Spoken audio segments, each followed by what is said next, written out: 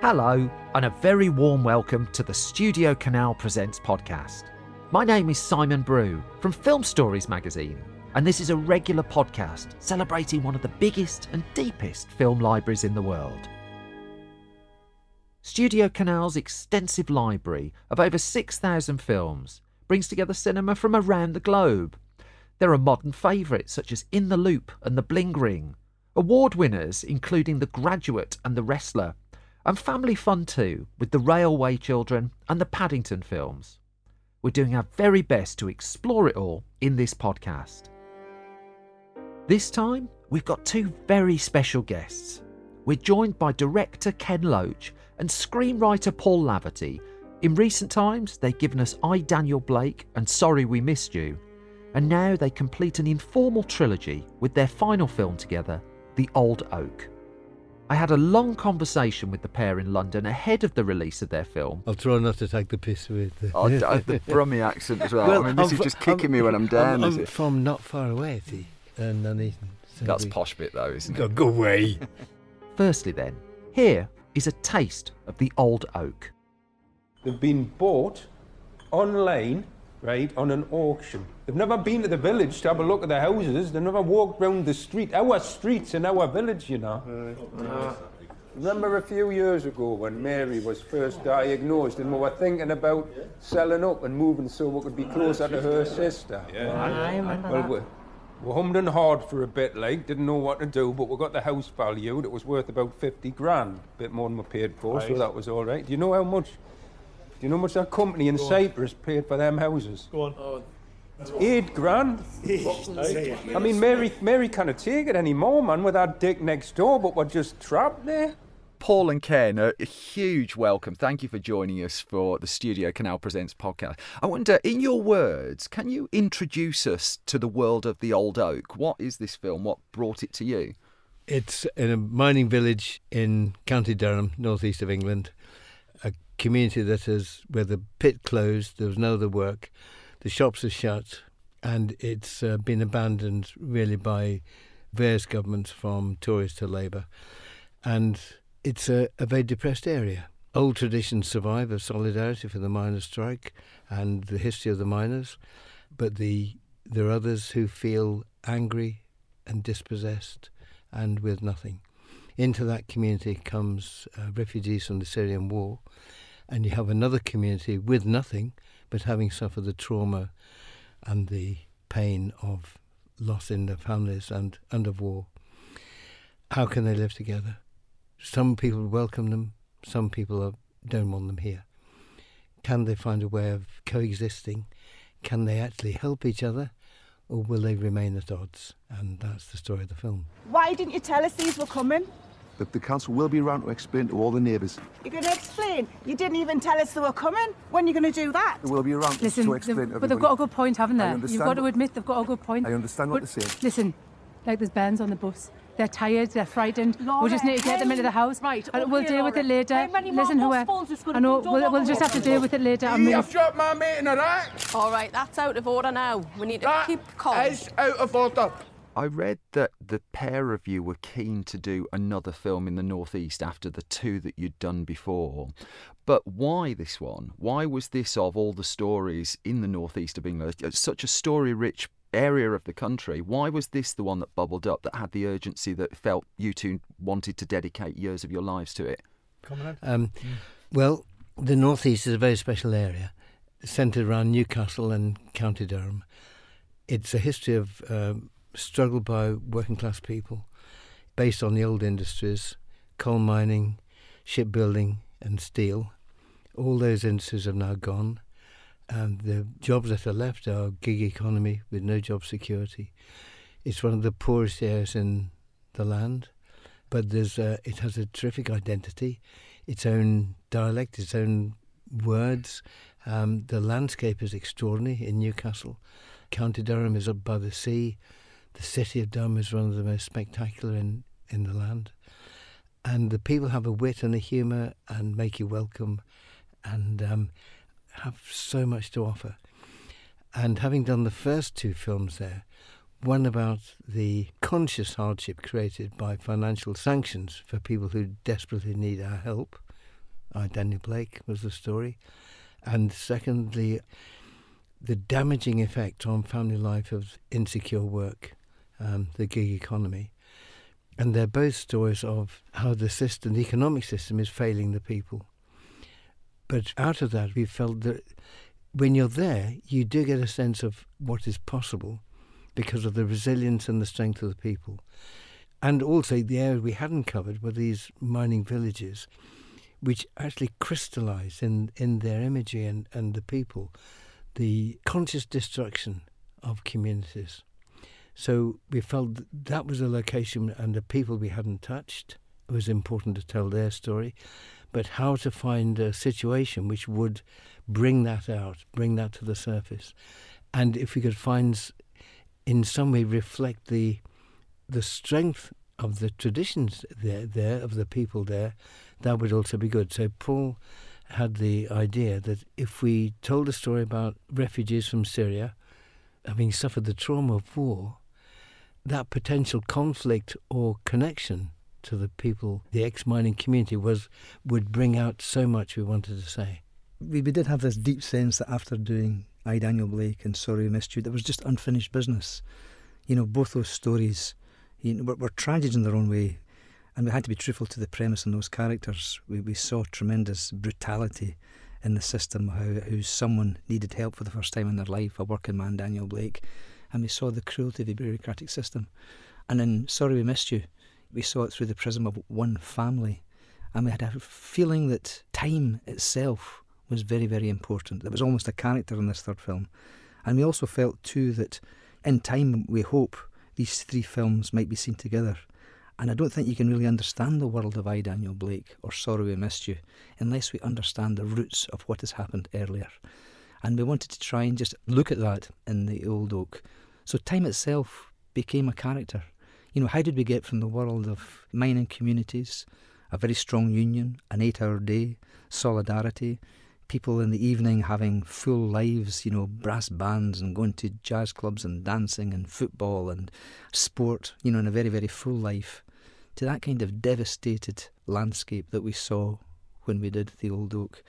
How do we understand how someone got from an 8-hour day to Ricky in Sorry We Missed You, tied to an app, working 12 to 14 hours a day, self-exploiting himself, thinking he was an entrepreneur of the road, a warrior of the road, a free enterprise individual? That fascinated us really too, because it's not only a series of political choices, trade union legislation being totally changed by the Tories after Margaret Thatcher and then kept in place by Tony Blair.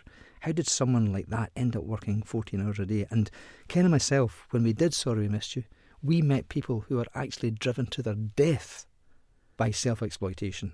There was one particular character, Don Lane, we spoke to his wife, who just kept on missing appointments because he was fined £150 every time he gave up. And he knew he was in real serious trouble. His friends knew, his family knew, but he was in this terrible downward spiral of being unable to escape from it.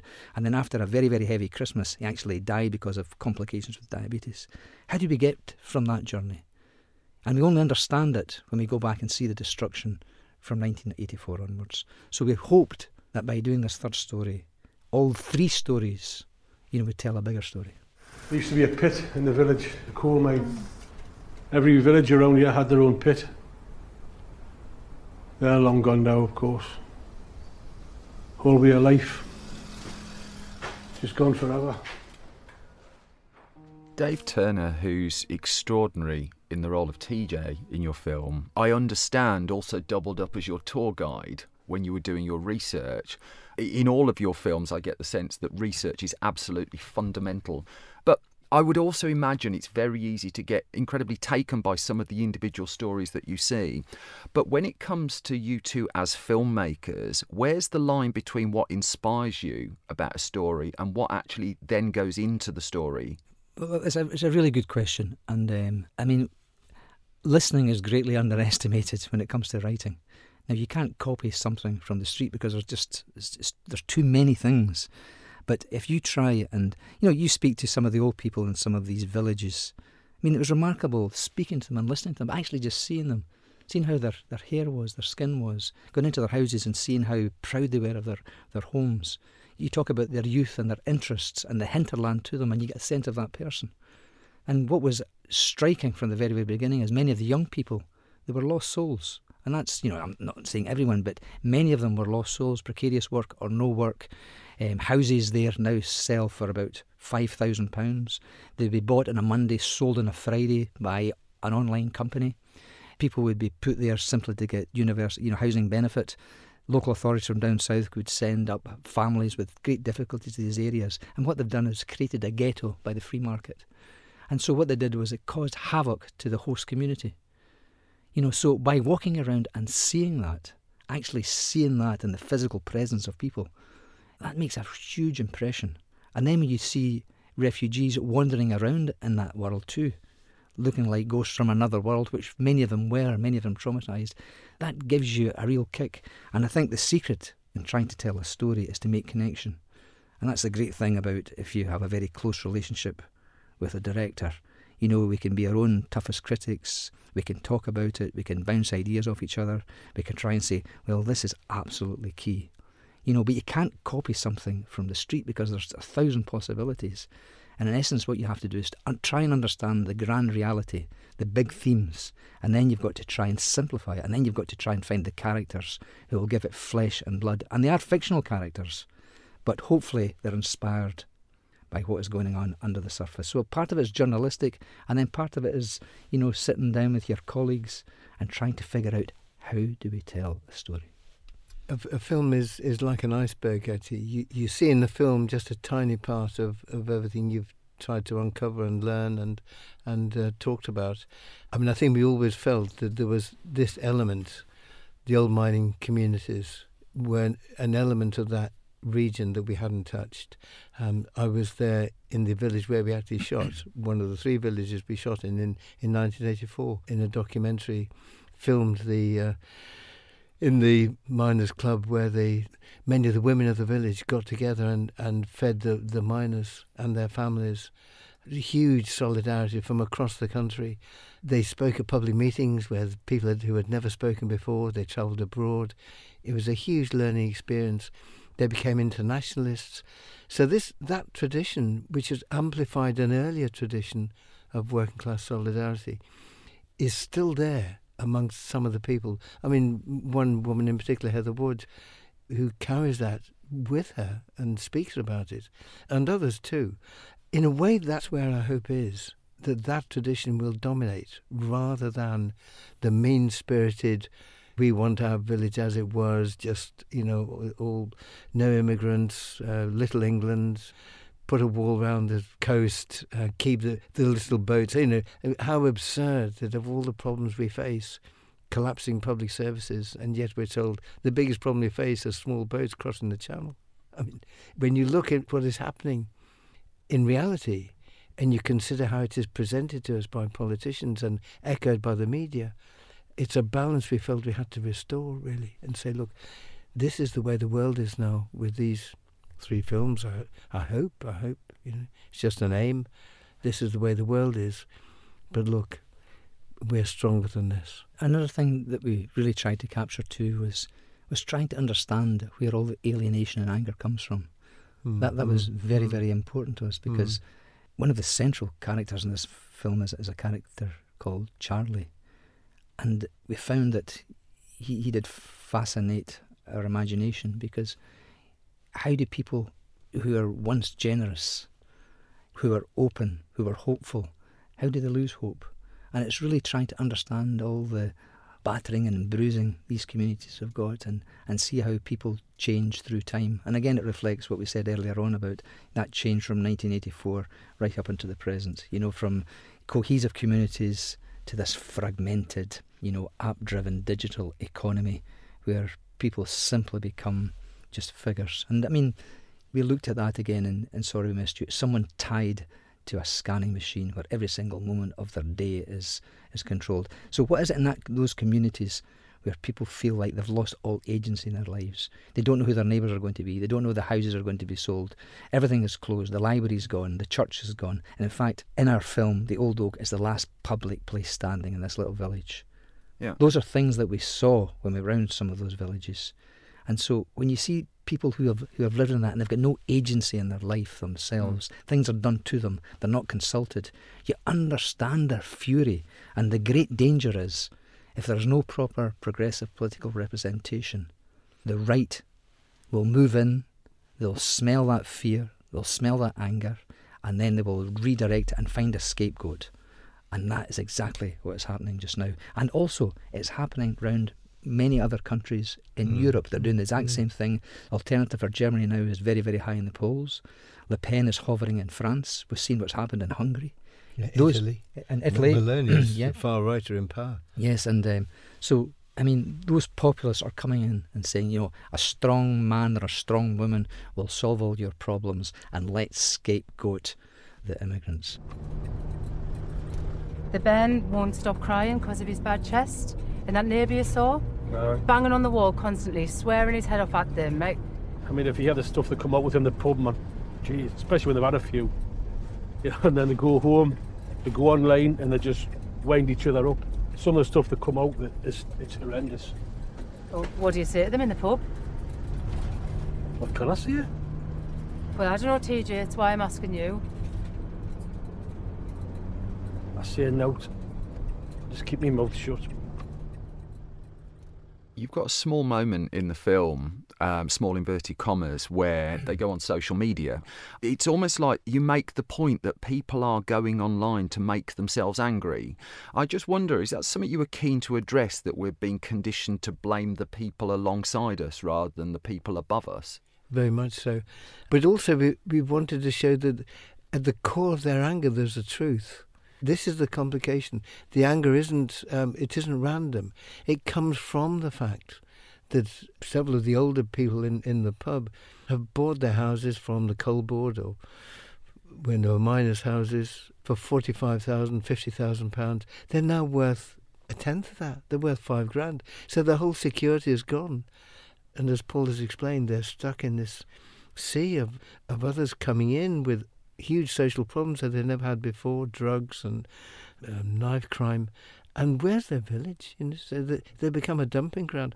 And that's straight consequence, a conscious consequence of government policy to abandon those communities by Thatcher and then by Blair and Brown. So their anger comes from somewhere, and it's legitimate. It's how it is directed. Do you mind me asking? You speak very good English. Where did you learn? Because I lived in a camp for 2 years and I volunteered there to help the foreign nurses. So they taught me a lot of English. Right. But also in the first month I decided that I am going to learn 20 new words of English every day. Ebla Mari just feels like a real find here in the role of Yara in the film. I was reflecting on her role after I'd watched the film, and I did think there's a version of this story told by someone else where she would just be a two-dimensional character, just a cipher almost. But one thing that always strikes me as really important about both of your work is the creation of imperfect three-dimensional characters and giving her photography as an absolute passion, which instantly humanises her. Well, Paul created Yara, the character of Yara, and the idea that she should be a photographer. And it's a brilliant idea because it immediately gives her something outside herself to be passionate about. Ebla, who plays the part, took to it with great enthusiasm and went round with Josh Barrett, our photographer. And some of the pictures that are in the final scene, not the final scene, but a scene where the village look at some of the photographs she's taken, they are taken by her, by Ebla herself. But she's a terrific woman. It was a challenge. How do you find a young Syrian woman to play this part? She's got to speak English really well because she is the one who can connect with the local people. So we saw about 30 people on Zoom from Syria, from adjacent countries, and from the Golan Heights, which was Syrian until it was occupied by Israel. And 3 of them came to England, and we did little improvisations with local families and with the people who we knew would be in the pub. They were all brilliant in their ways. Ebla was the one we thought would fit the part Paul had written the best. She is a brilliant woman. She's a brilliant woman. You can judge her strength by when we found her a visa to come, she said, "I don't have a passport." We said, why not? She said, I will not have an Israeli passport. I'm from occupied Syria. And that's a measure of her strength. She doesn't make a great big deal about it. She's not making speeches about it, but it's a quiet, principled position. And we had huge respect for her and are very fond of her, really. That's a beautiful thing about these projects, really, in every single film. We meet remarkable people along the line. And in fact, I think this is a conduit to talk about something that I think is very, very important. You know, if you have characters like that in a film, there's an absolute obligation to really try and understand them as best you can, to involve them deeply in the project, to explain absolutely everything. And especially if you're going to try and write a script, is to spend time with people and try and see what life is through their shoes. And you'll never do it as well as they will. And I hope in time they will get the chance to make their own films. But so many people were incredibly generous with their lives, revisiting absolute horrors, which were very, very traumatic. But they're all very, very keen to support us and to try and tell this story. And so they were absolutely brilliant, and many, many people didn't want to give their names because they didn't want to jeopardise their family and loved ones back in Syria, because as most people will know, there's been industrial scale killing, torture and murder of the most horrible kind, and Assad is still in power. He's just been accepted back to the Arab League after all these years of destruction and murder. In fact, there's a very interesting documentary just recently about how now they're producing so much drugs, and now that's how they're making their money. So this kind of criminal head of state is a fearsome figure, and it's very painful for people who have lived, you know, through so much destruction. So for people to share their lives with us and collaborate with us was an act of incredible bravery, and we really, every chance we get, we always mention that. We recorded and we included in the film as we were filming some stories by some of the Syrians, and one woman in particular who's had a most appalling, catastrophic tragedy in her life. And we recorded TJ meeting her through Yara and hearing her story, and then she made a speech at the end of the scene of the photographs, which is very touching, and it's included in the extras. The problem with including it all in the film was it was so overwhelming. It was very difficult to pick up the story again. It was so overpowering. You'd almost have to, the film would have to take another course and tell that story. So it was a huge dilemma, because on the one hand you want to do justice to that suffering and the bravery to continue to live, really, and to pay tribute to that, and also not disappoint the woman who had put that story on the line. Equally, in the end, the responsibility is to a film that isn't overloaded and doesn't feel like a lecture to the audience. Yeah. So those scenes are not in the film, but anyone who gets the DVD or access to the extras, please look at them, because the woman is amazing. I've been thinking, Mr. Ballantyne, our families, the Syrian families, are so isolated and worried for their kids. Some of the locals here are struggling too. I know some of the stories I hear in here, man, it's absolutely heartbreaking. Exactly, so that photo in the back room, what your mother said to you, if you eat together, you stick together, right? Yeah. So imagine if all the families mix and start to eat together. We can become friends. This could really change our life forever. Well, it sounds like a great idea, but I think you're taking too much on. Why no, man? Our mans did 500 meals a day during the strike. We can pull off a dinner for a couple of people from the village. It's remarkable, given the stories that you're telling, which are almost life and death even before you've switched a camera on, that the film isn't a bleak one. And I find this a really important point to make. I go back to I, Daniel Blake, which bristles with so much comedy and humour and so much humanity in it.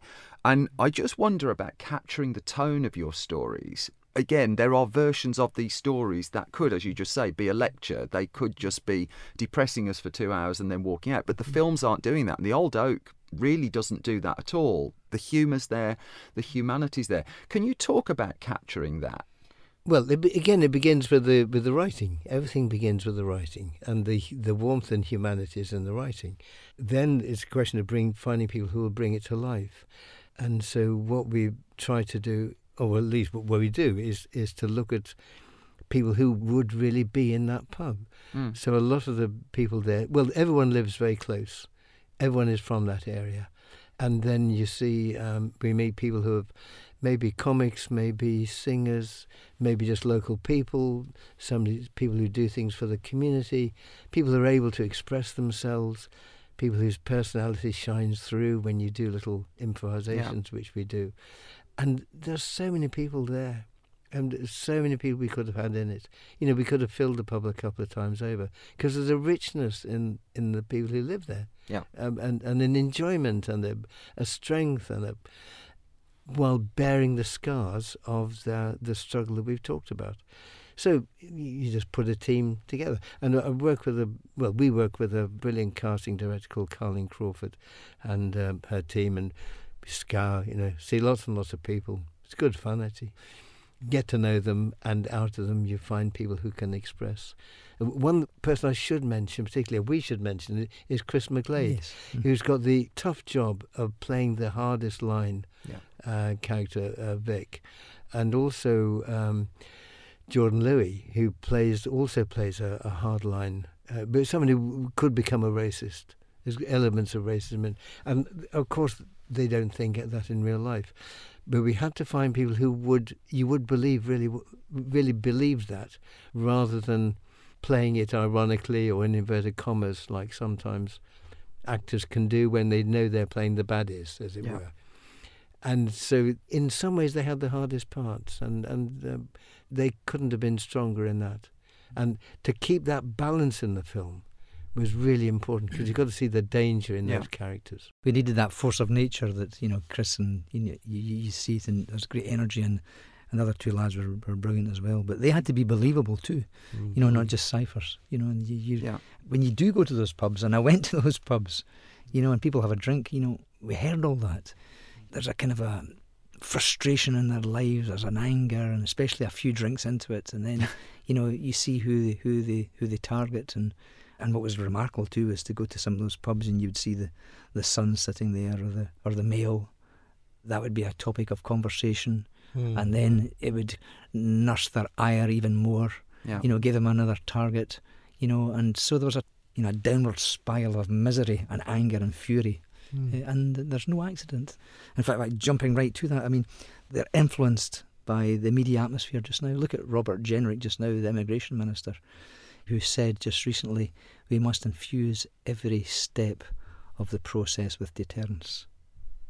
I mean, that is criminal, not with justice, not with fairness, not with integrity, recognising their obligations under international treaties, with deterrence.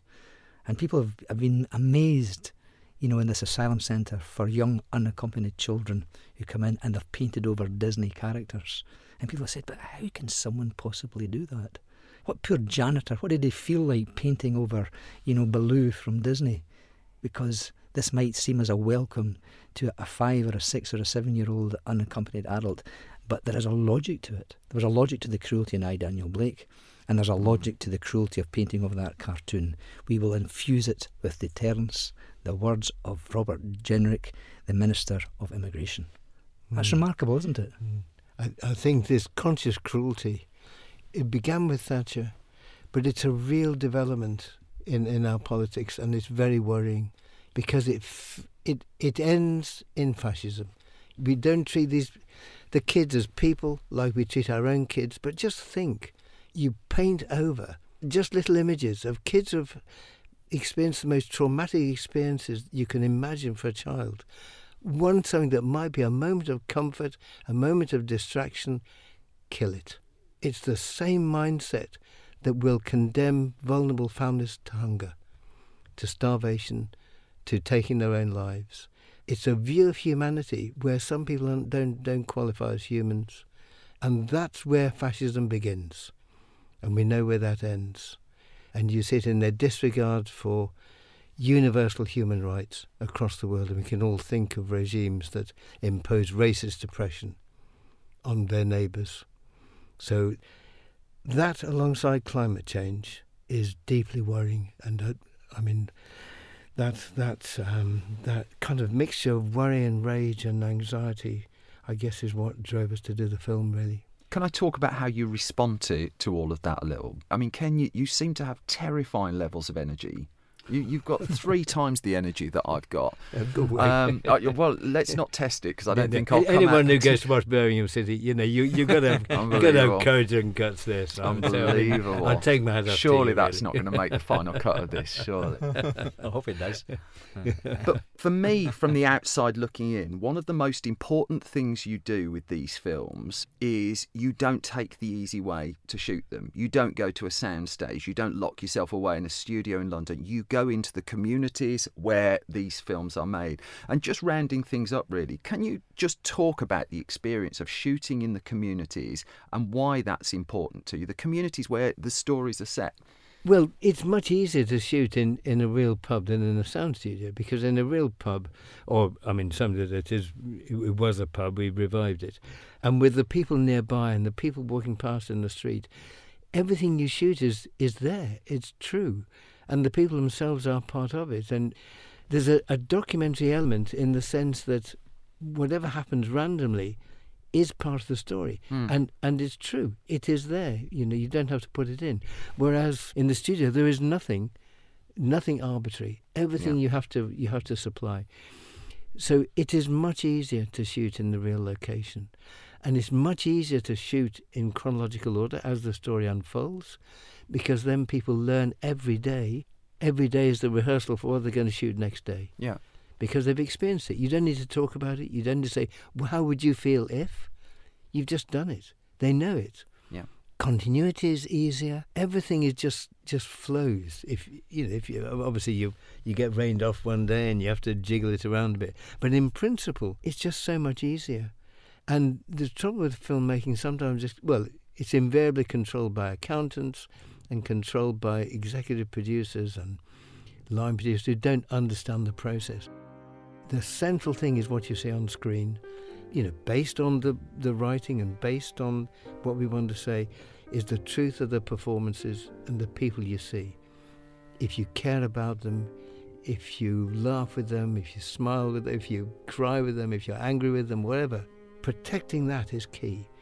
So every decision once you're filming is based on that priority. So the priority is the people in the film.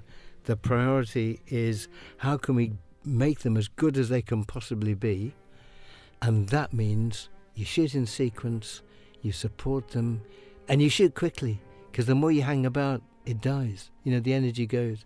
So maintaining that energy and cherishing the people in the film is one of the joys of filmmaking, really. And if this really is to be your final film, did they at least get you a nice cake on the last day of shooting? Actually, that was a very, very special day. It'll live in everyone's memory. What were you, 96? No, I wasn't that. He was only 86. And it was shot in the most wonderful day in June last year. And we actually shot in Durham Cathedral. I hope people will enjoy that scene. We won't say any more about it, but it was a very special day. And the maestro here has been very, very modest, but, a shoot, I've been lucky to be in all of the ones we've made together. It's actually fantastic fun, and it comes from the top, really, and you really do feel like you're in a team. Every single person is important. We know the name of every single person. Everybody's involved in it. It's quite a remarkable experience. I think filmmaking, if you're working with friends and the respect, it's fantastic fun. If it's not that, I think it could be a nightmare. But honestly, you never know how a film's going to turn out. But by God, the journey and the fun we've had making each one has been remarkable. And that comes from the maestro here beside me. Paul Laverty and Ken Loach, this has been an absolute treat. Congratulations on your film, and thank you so much for joining us. Thank you very much, Simon. You made that very easy. Thank you very much. Thanks a lot, Simon. And up the blues.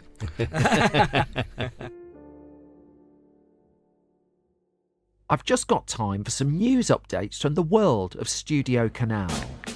Is that guy Robert again? Listen, concession stand girl. Why don't you give me your number? Susanna Fogel's new film, Cat Person, debuted earlier this year at the Sundance Film Festival, and it's now been confirmed when it arrives in UK cinemas. This is the worst life decision I've ever made. Emilia Jones and Nicholas Braun star in the movie, a mix of psychological thriller and black comedy, and you'll be able to see it on the big screen from Friday the 27th of October. If you're looking for something to watch at home, then might I point you in the direction of Jim Jarmusch's 1999 crime drama Ghost Dog: The Way of the Samurai. When one has made a decision to kill a person, even if it will be very difficult to succeed by advancing straight ahead, it will not do to think about going at it in a long roundabout way. Starring Forrest Whitaker, the much-loved film will be making its 4K Ultra HD Blu-ray debut on October the 23rd. The film will also be getting a UHD Steelbook, Blu-ray, DVD and digital release on the same day. The way of the samurai is one of immediacy, and it is best to dash in headlong. I'll be back soon with the next episode of Studio Canal Presents. Until then, to find out more about Studio Canal films and the ITVX, Apple TV and Prime Video channels, you can visit www.studiocanal.co.uk or follow Studio Canal at Studio Canal UK on Twitter, Instagram and TikTok. I'm just off to see if Ken and Paul fancy a pint. Until the next time, ta-ta for now.